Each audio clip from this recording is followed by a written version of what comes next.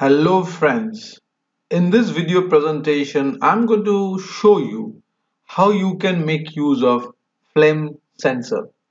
Well, you will find there are a lot of videos available which will be making use of flame sensor, but my target is not just to activate my flame sensor, but at the same time the moment a flame sensor gets detected, the value I want to push it into Thingspeak so that later on I can manipulate, I can figure out how often or what particular time interval the flame actually took place. Okay, so that's what my perception is. So once the detection of flame takes place, I have to push a numeric value or whatever value you feel like into Thingspeak.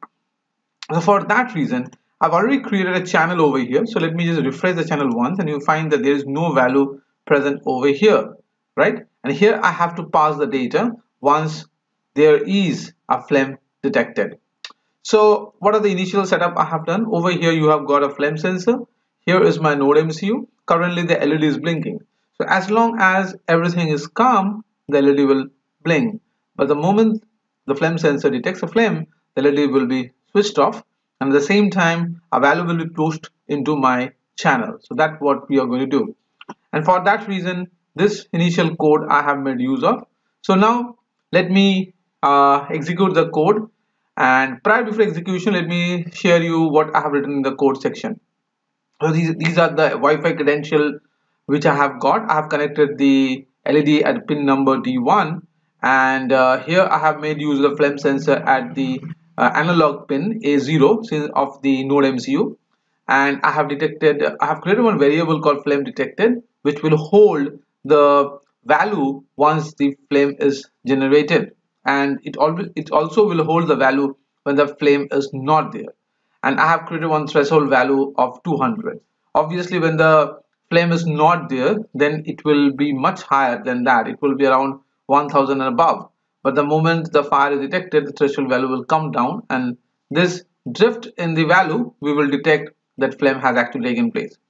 So here I have invoked the Wi-Fi client for my NodeMCU, and the initial configuration for the Wi-Fi settings has to be done. When we will detect that the Wi-Fi is connected or not, once it is connected, once it is connected, I will activate my LED pin for displaying the output. Right now you can see right over here, and I will be using the flame sensor from the pin number A0 as the input. Okay, that was initial setup. Now let's come to the loop segment. So in the loop segment, we have to connect to our Thingspeak server. So the server IP, the server name I have given over here, and that will be converted to the IP address, and this is the HTTP port which I will be using. So analog read is a function that will be used to read the flame sensor value, and once the value is read over here, it will come to this particular variable. So at the normal state, the value which will be detected or which will be stored in this variable will be much higher than the threshold value which are specified right over here, and then it will show the message that the flame is not there and everything is calm and relaxed. Okay, that message will be displayed and the LED will be high. But the moment when the flame is detected, the threshold value will come down drastically, and then when this else part is going to work, and here what we have done is we will display the message along with that the threshold value. We will see what the threshold value is. It's actually below 200 even, and we will disable the LED button, and hence the button will not be glowing. And the API key I have specified over here. Make sure every channel has got its own API key. You have to put that in a variable, and then you have to go for concatenation, and in this concatenation you are passing the field 1, that means the respective field where the value will be pushed. I'm talking about this particular field, okay, where the value will be inserted. And right now I'm passing a steady value of just a static value of 3. It's up to you to change the value as of your choice goes. And then I'm wrapping up with a carriage return and some new line escape sequence. Okay, and this whole variable I have to push into my Thingspeak channel, and for that reason the initial setup has been done over here. And whenever you upload some data in the Thingspeak, you have to give a delay of 15 seconds because you are using a free channel, so naturally there has to be some kind of limitation.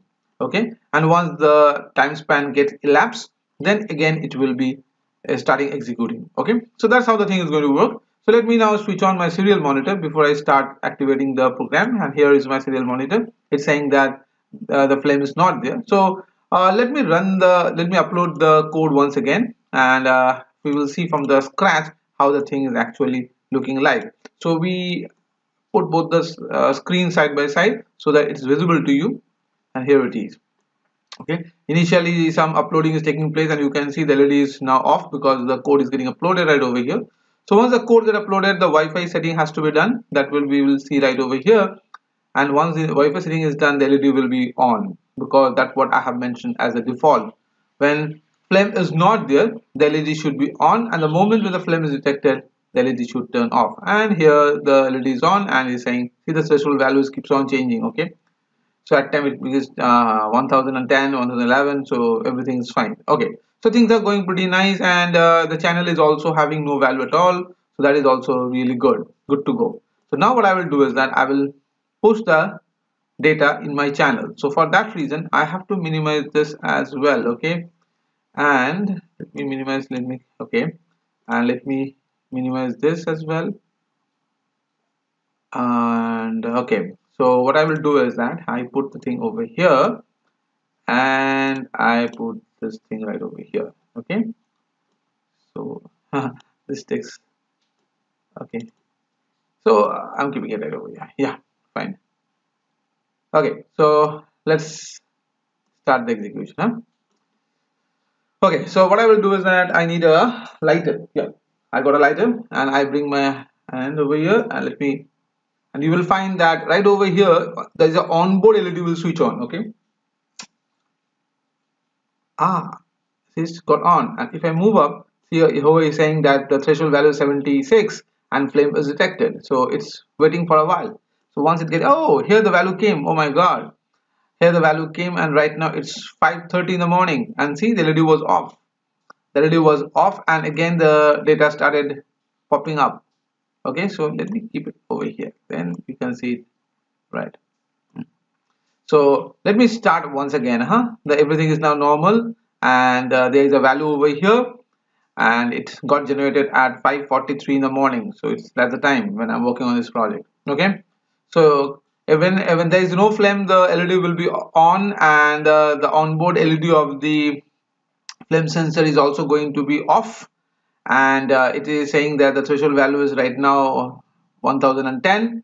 And now let's go and fire it once again, and here you see the onboard LED is on. See, onboard LED is on, and the message is 75, and the flame is detected. And let's wait, a new value should pop up over here. Oh, here it came. That's really nice. Okay, so that was what I was trying to achieve. Later on, even if you switch off the application, nothing to worry, because from here you can figure out when was the fire that got actually triggered. Okay, just triggering the fire won't do the whole stuff. You also need to preserve some data about when it actually took place, so that later on you can go for some manipulation. So that's all from this video presentation. I hope you liked it. Definitely you share your view in this regard, and in my next video we will deal with some further topic. Until then, have a nice time. Thank you.